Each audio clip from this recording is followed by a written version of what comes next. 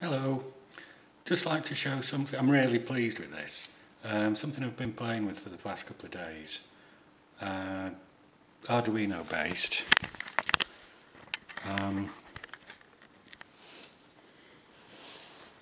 And one of these TMS 1638 display cards that cost all of €3 from China.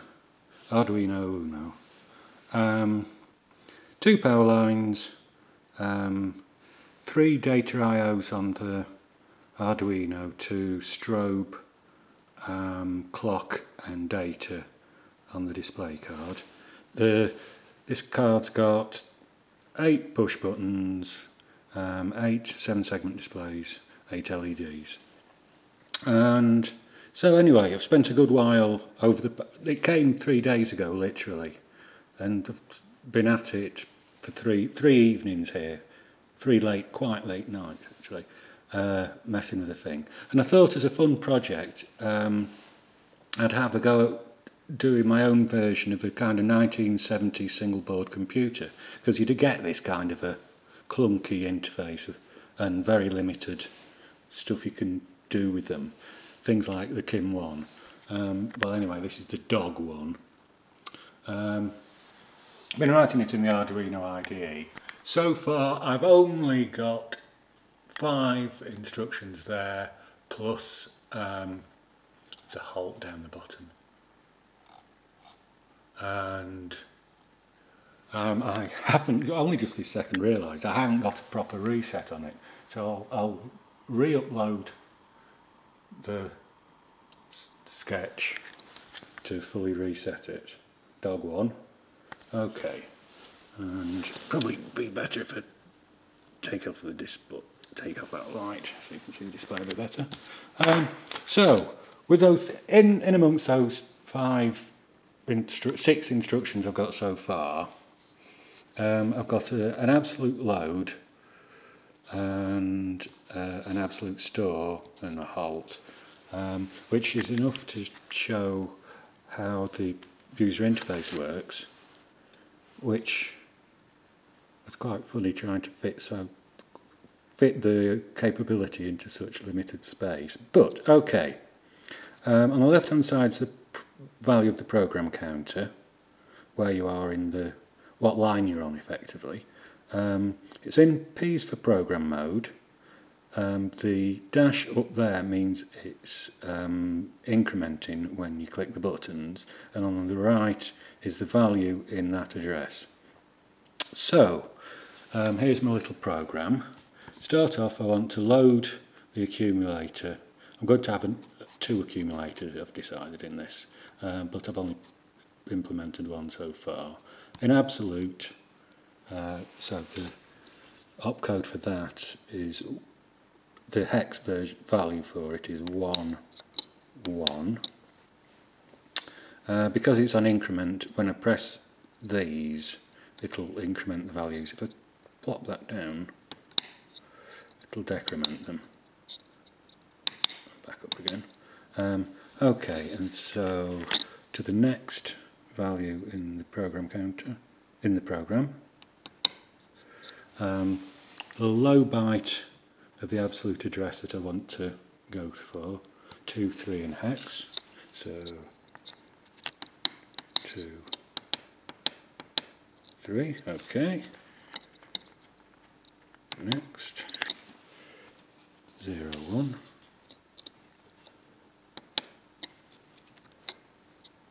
Next, 1, 2.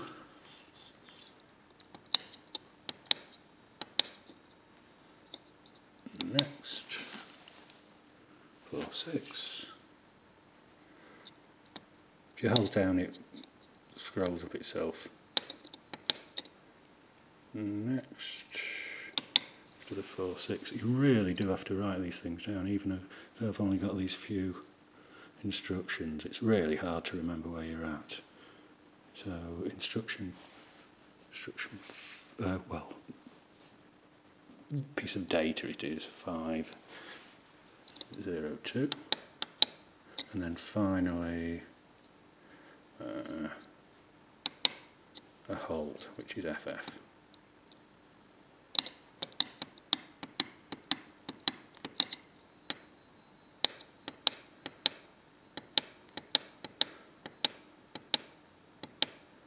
The display interfacing turned out, well, I read a blog or two and found the basics of how to do the communications, and given that it was really easy to figure out the code to do things like put the hex in, and I've got like been able to write a very sort of 7-segment version of text, but hex is fine in it, and well, ASCII text P's okay, things like M are a bit wrong.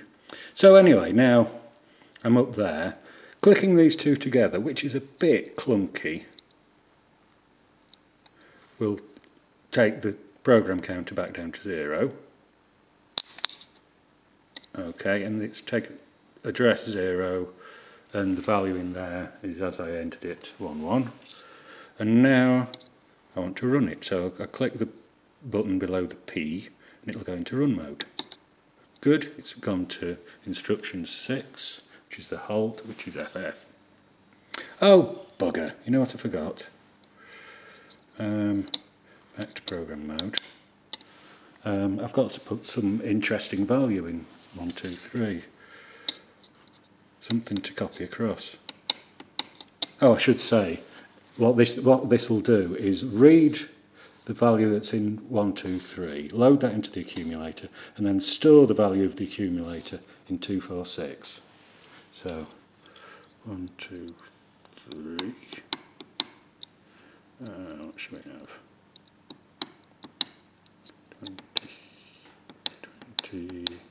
26. There we go. And now take it back down to 0 again, and set it running. Okay, it's got to 6, which is the halt state. When it's in the halt state, it's actually just frozen until I click any key, and it'll reset back to program mode at 0. Okay, now I go back to 1, 2, 3, where I put my data in. There's the 26 I put in. Now I should have shown that there was nothing in there to start with. Hopefully.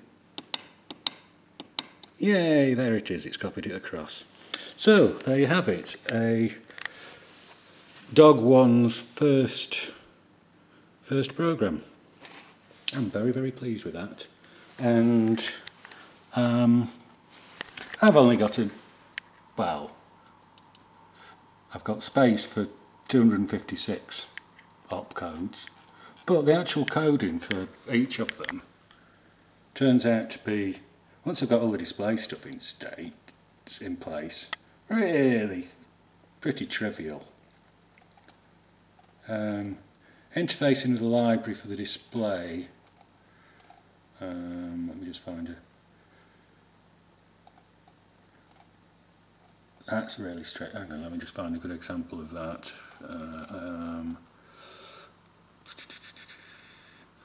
There's one. tm.read buttons, and that's using the TM library that I put together.